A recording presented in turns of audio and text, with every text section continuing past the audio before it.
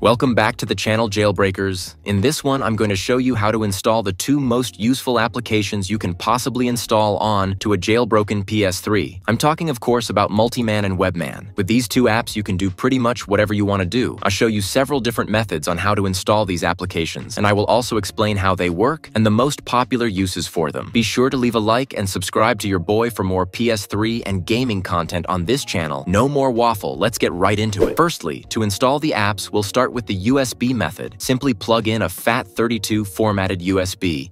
Make sure it's clear of any other non-PS3 related files, and go ahead and visit the description to download the two applications. Once downloaded, simply drag and drop them to your USB stick, and we can head over to the console. Over on the console now, you'll need to make sure that the USB stick is plugged into the right-hand slot. Now, once you've done that, head on over to Package Manager, click Install Package Files, click Standard, and you'll see both your downloads here. If you don't see them for some reason, then that likely means the USB isn't formatted correctly. It must be a FAT32 formatted USB. Alternatively, the other way you could transfer files is by using an FTP transfer application, such as FileZilla. Simply input your PS3's IP and port number, and you're good to add whatever it is you want to add to your console. So what are the primary uses of these two applications?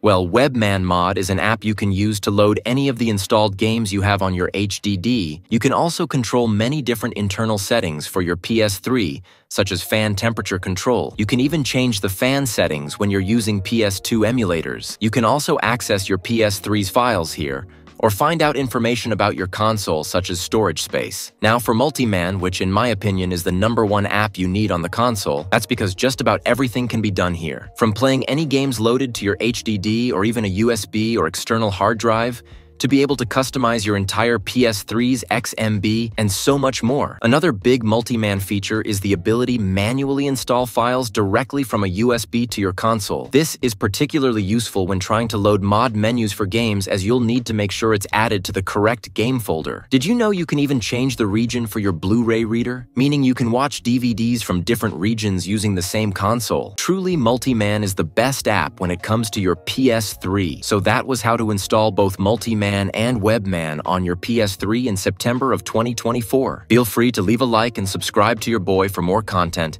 Have a great day and peace.